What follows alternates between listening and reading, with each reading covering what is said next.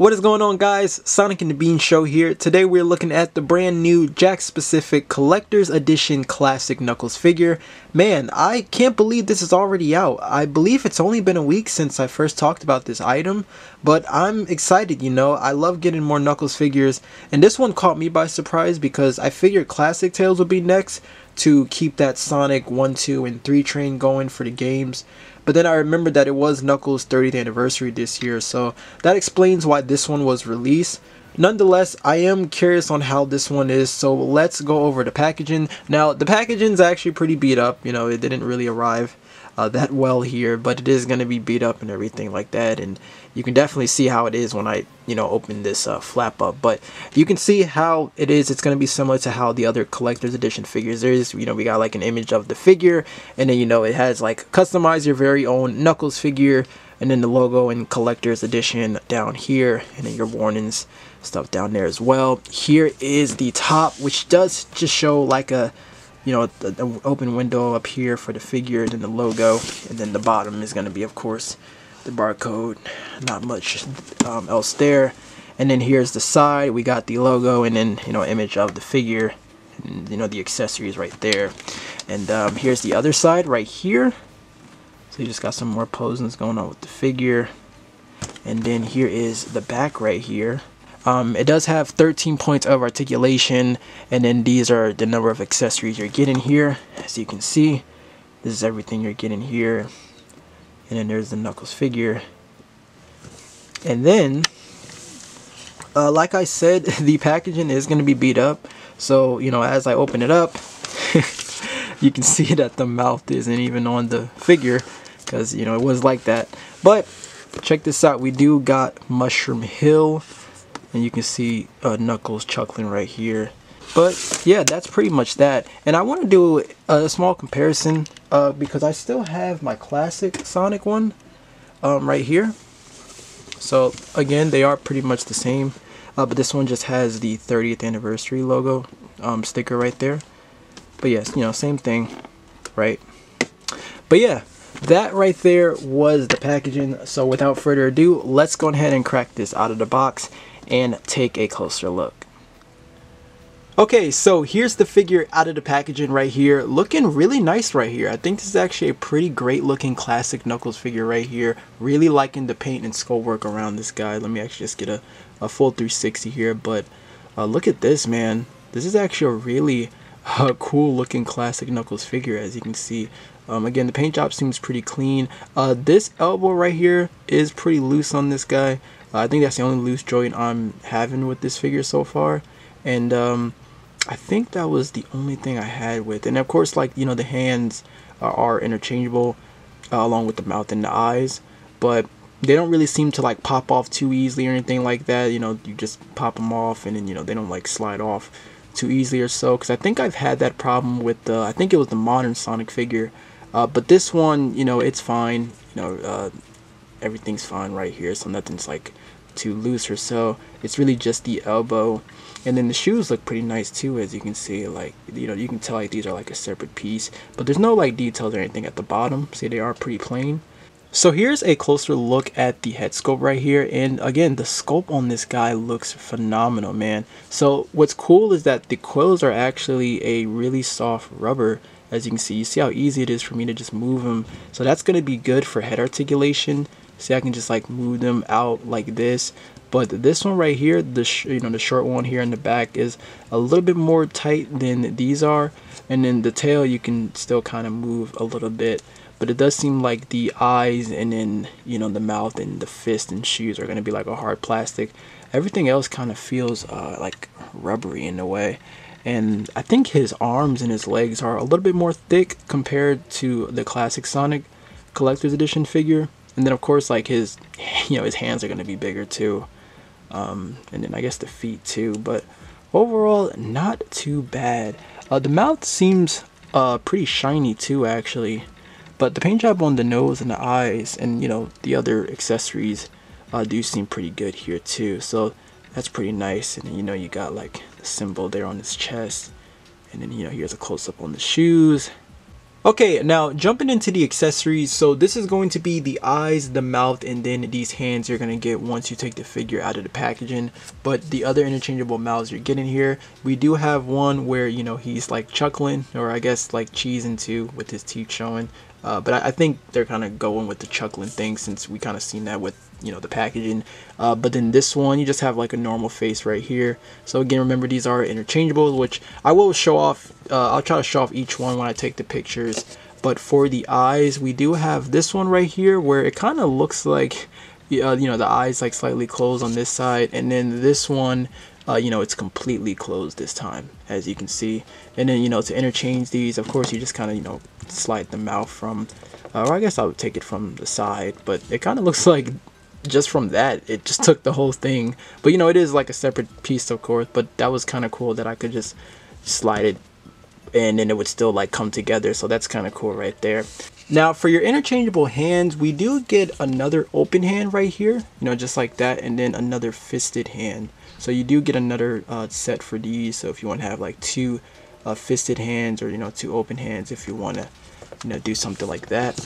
And then we get these hands right here, which kind of looks close to, you know, the fisted hands, but they're just slightly open this time.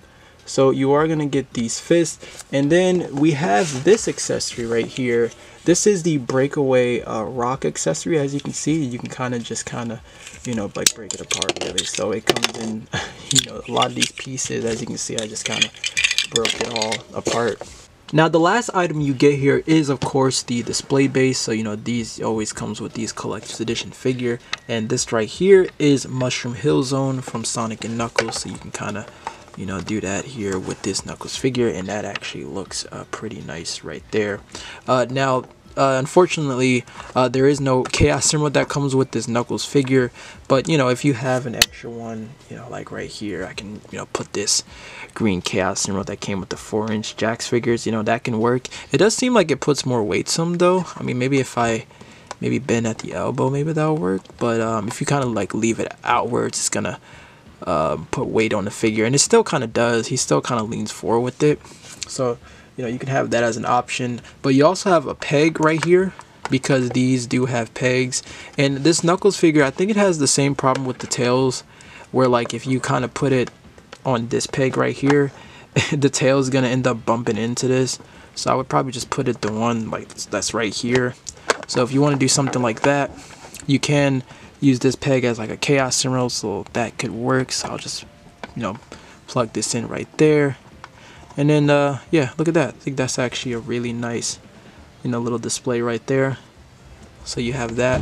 And then I do want to show off the base a little bit, because remember, these bases usually have like that holographic effect.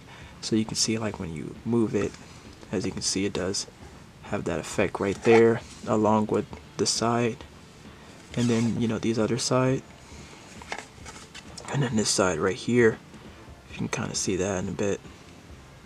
And it's not going to be here on the, you know, the top part right here though. It's just going to be here, and then the sides right here, and then, you know, there's the bottom, and then, you know, the back. Not much going on there. Okay, now for the articulation. So the neck is still on that same ball hinge as the other figures. It's a little hard to kind of see it, but if you want to have Knuckles like look up, and then I guess like moving the quills a little bit, because I think that'll probably help it a little bit.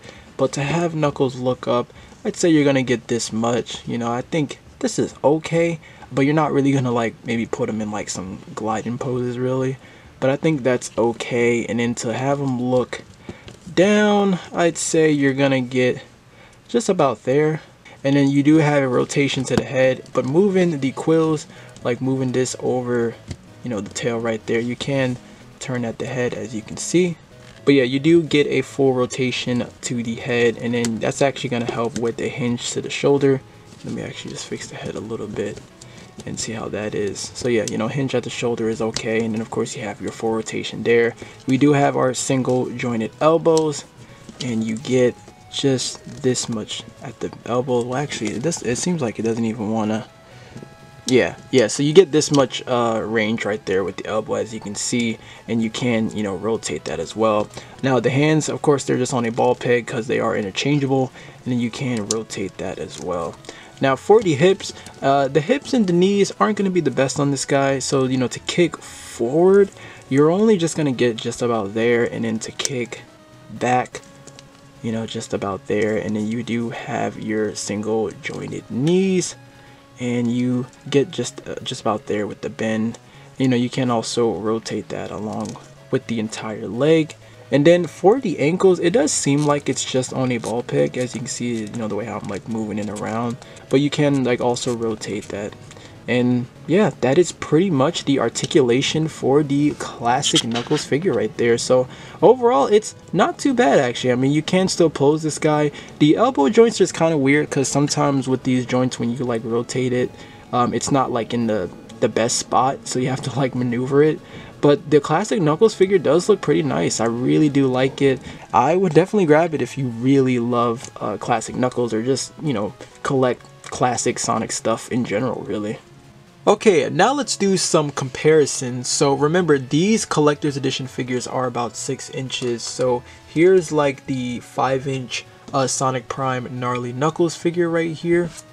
And then here is just the 4-inch modern Knuckles figure right here, if you want to see how that is. And then, you know what, let's just throw in the 2.5-inch classic Knuckles figure here as well. So yeah, this is going to be a lot taller, of course, but I also wanted to show this just like to see how much Knuckles figures we've been getting. And, you know, of course more later this year, I would assume.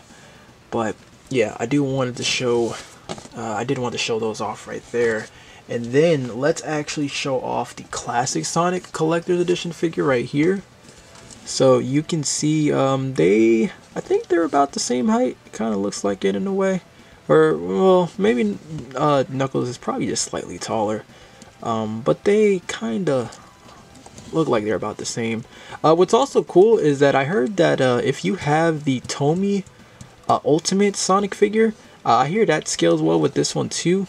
I don't really own that though, unfortunately, because I was only collecting, you know, the smaller figures at the time. But if you have that, I did hear that this scales well with this figure, so that's actually really cool right there. Maybe one day I'll probably grab that figure. But yeah, these two do look pretty nice together. Now this is my other gripe right here, and I've had this problem when I think when I reviewed Tails and Modern Sonic, I believe. But if you want to display this with the modern figures, you know, it just doesn't look that great. And then like here it is with like Tails. Like look how short Tails is with this classic Knuckles figure, man. It just looks so silly. But yeah, it just doesn't scale that well with the modern figures, unfortunately. So I would probably just display these with the classic figures. Well, I mean, you know, when we get a classic Tails, I would just like keep it at that though. But having the modern figures next to each other don't really look that great. So yeah, that is unfortunate right there. Alright, so that is going to wrap up this review on the Jakks specific Collector's Edition Classic Knuckles figure. I personally like it. I think it's a solid Classic Knuckles figure. It's a shame that these don't scale that great with the modern ones, but he does look pretty good with the classic Sonic figure. So if you're a fan of that, or just love Knuckles in general, then I highly recommend it. If you want to know where I got mine, I was able to get this on Amazon, but just keep in mind these are pretty expensive figures, so it's possible at some point it'll get a discount. However, let me know what are your thoughts on this in the comments down below. Thank you so much for watching. I hope you enjoyed the review. Until then, take care, my friends.